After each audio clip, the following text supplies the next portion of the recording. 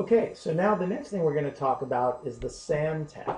We're going to go through a couple of basic things on the SAN tab. Now remember, I'm only going to be covering in this particular video the most basic things you need to make the system work and get a server running. This is not an advanced topics talk, and it's not going to go into gory amounts of detail. Those are other videos that you'll see on the site. You can go ahead and download those as I make them. So, a couple of things. The first thing is the vSAN list, as you saw in the first video when we set up the physical setup. I mean, that's something you have to set up right away. And so I've got the vSAN list here. I only have vSAN 10 in the default. The next thing that I like to configure are the worldwide node name pools and port name pools. Now remember, this is fiber channel centric. The system, if you're using iSCSI or NFS, you don't have to configure any of this stuff, but this is only applicable for fiber channel. So we're going to call this, we'll call this NN pool 1, and we'll say this is the description is WWNN pool 1. Okay, and maybe we can change the name here to WWNN pool 1.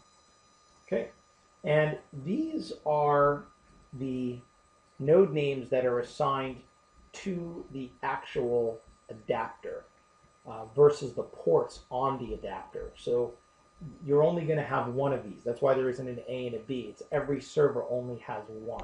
And generally what I like to do is I like to identify that with an FF in the third to last octet. And again, I'll make this size 128. And you're done there. Very simple, very straightforward. The same thing goes with the PNs. Now on PNs, you're going to have a fabric A and a fabric B, just like before. So we're going to call this fabric A, okay, WNPN pool A.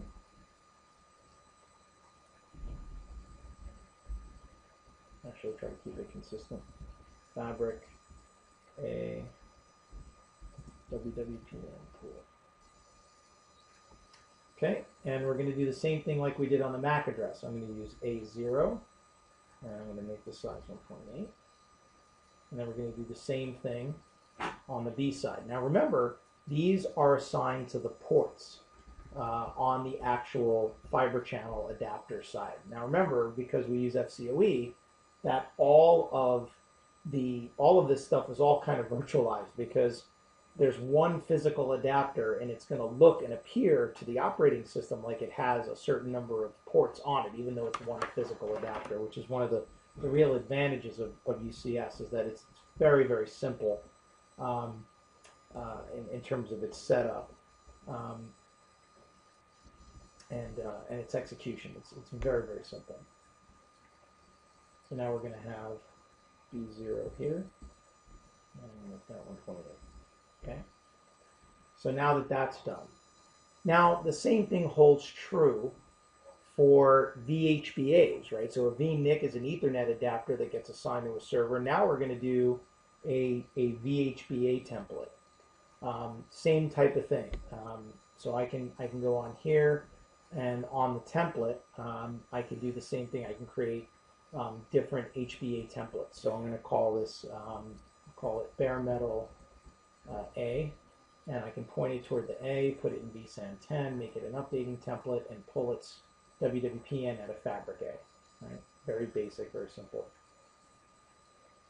The other thing you're going to realize, right, is that there's no failover checkbox when it comes to fiber channel, because all of the different operating systems involved have their own what they call MPIO, or multipath IO capabilities. And those are determined on an operating system by operating system basis. And so we, in UCS, we do not have to specify failover or no failover because the operating system is going to manage all of the fiber channel paths off of a single adapter. So now that I have those done, that's really all that needs to be done on the fiber channel side, because the ports are up, the vSAN list is there, the pools are there, and the VHBA templates are there. Now remember, both VNIC and VHBA templates are optional. You don't have to use them. I just like to use them because it makes it easier to update things later on.